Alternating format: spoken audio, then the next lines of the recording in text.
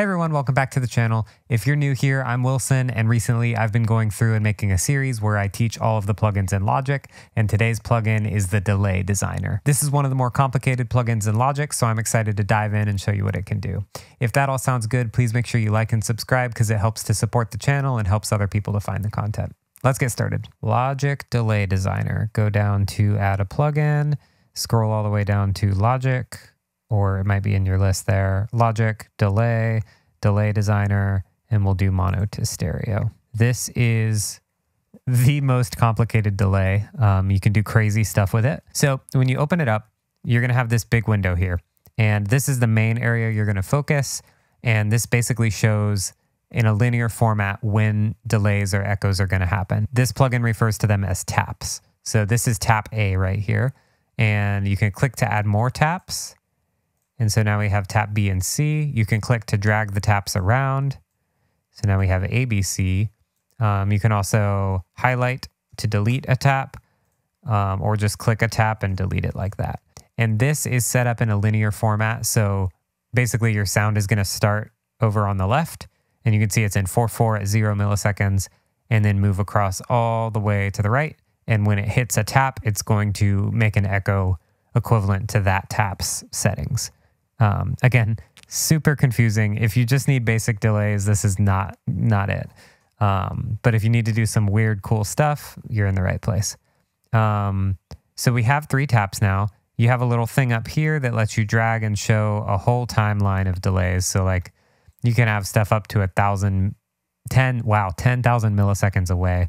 If you just want to wait like 5 minutes for your echo to happen. So there's all these boxes up at the top, and these are parameters for each tap.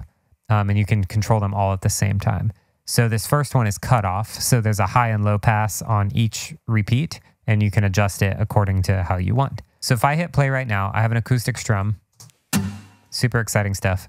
And then now when I do it, you're gonna hear 3 repeats. It sounded like 4, but it's the original and 3 repeats. For the cutoff, say we want it to kind of roll off highs as it goes. You just drag them, grab them and drag them down here. And now as the repeats continue, it's gonna kind of roll off the top end. You could do the same thing on the low end and start to get thinner as you go up. Cool. You can also increase the resonance of those filters.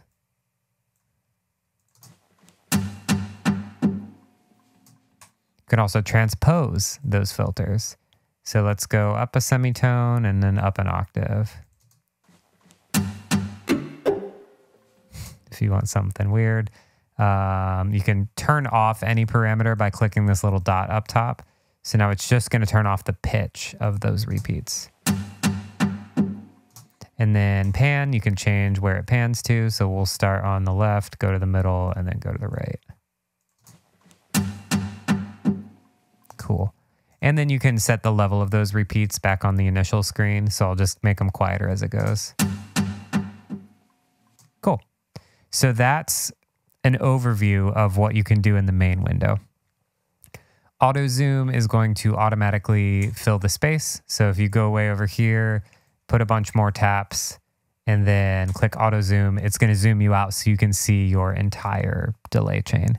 Over on the left, we have a sync section. This is similar to like regions snapping together or quantization, where it snaps it to, syncs it to the grid.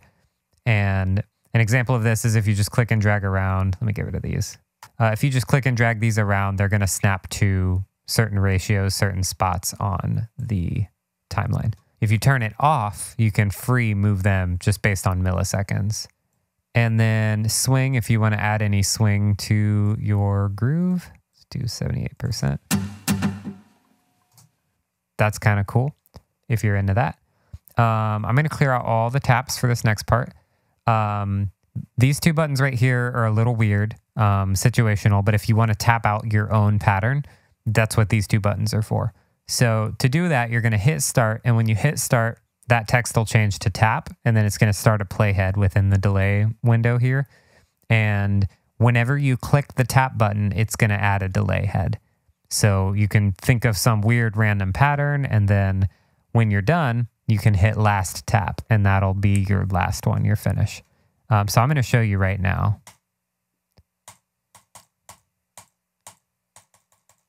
Okay, bunch of random ones, last tap. Okay, and now I'm going to play it, let you hear it.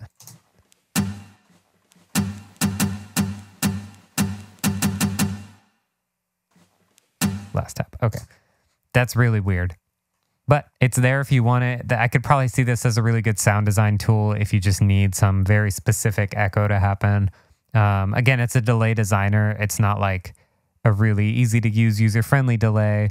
Not that it's not user-friendly, but know what the tool is for. And this is not, if you just need a quick like dotted eighth, there's better ones than this. Moving on down here to the bottom. This is where you can dial in all the parameters for one tap at a time. So if you say we want tap B, so then tap B lit up here, you can go along and dial in all the parameters. So you can turn on the filter, you can do this right here, you know, adjust that. You can do the slope of the filter. You could do the resonance of the filter. You could do the pitch that one down. You can flip it or pan it or whatever you want. You can change the pan there. I don't know what flip does. Let's figure out what flip does. Right now it's left. If I flip it, puts it on the right. Okay, flip puts it on the other side. I should have guessed that. Back here, oh, I guess we don't get that. Okay. Go back to tap A. So flip just is it inverts your stereo. And then you can mute it here. You can also set the level. So over here on the right, there's this feedback button, and it behaves a little oddly due to the nature of this plugin. So when you turn it on, you're going to get a little bar right here. And you can't touch it, but you can come over here and select a tap. And this is going to basically choose what the feedback is applied to.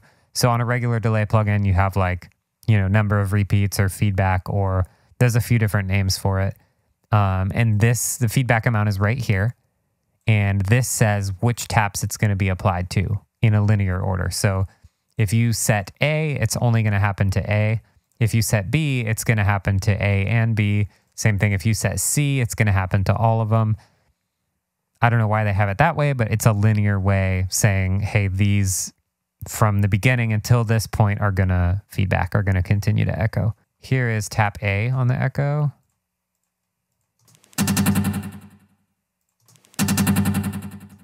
Here's both the taps. Starts going between them. Here's all three of the taps. And then this last little section here is for wet and dry. This is pretty common on a lot of reverb plugins. Here's the dry all the way up, no wet. Here's the wet all the way up with no dry. That's what that does. So you can blend in, you know, the original versus the effect. A couple cool things you can do with this. Again, if you highlight everything, you can delete it all. Turn off auto zoom. If you drag this whole thing, you can move around with your view. If you drag just the edge, you can zoom in and out. If you hold command when you're in this screen, it's going to give you a pencil tool, and you can actually draw in curves. So if I do something like that, I can curve up some resonance, make it transpose down as we go, pan from right to left, turn up and then down. All of that you could do super quickly with the pencil. So here's what all that sounds like. That's wild. Like, I did that in like 3 seconds. My recommendation, if you're going to use this plugin, is go into the presets, and you can get as simple or as complicated as you want. So if you want simple filtered, you could do dotted filter pan. And this is going to be like dotted eighths that are filtered and then pan back and forth. You could see the filter goes down there. Then that'll just get you to a starting point quicker than like programming all that in yourself. But they've also got some super, here, let's go warped jungle delay. That sounds fun. Let's hear that on guitar. I've got my little Adele short here.